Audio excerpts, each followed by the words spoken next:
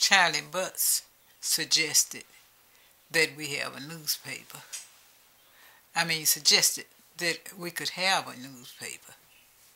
And he helped with setting it up. And in our little office across from McFerrin's grocery. And I don't know when Charlie got to Fayette County.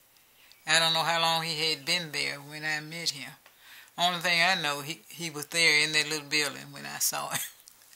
So he was a very busy person, and he helped me so much. I didn't know anything about office work, and someone had sent a mimeograph machine, and he told me, said, "Have you ever used one of these before?" I said, "No." I said, "What is it?"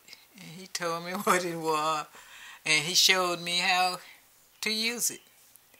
And I don't know typing. He showed me how to use a typewriter. I learned to peck a little on the typewriter, and how to get news for the League Link, and it went out weekly.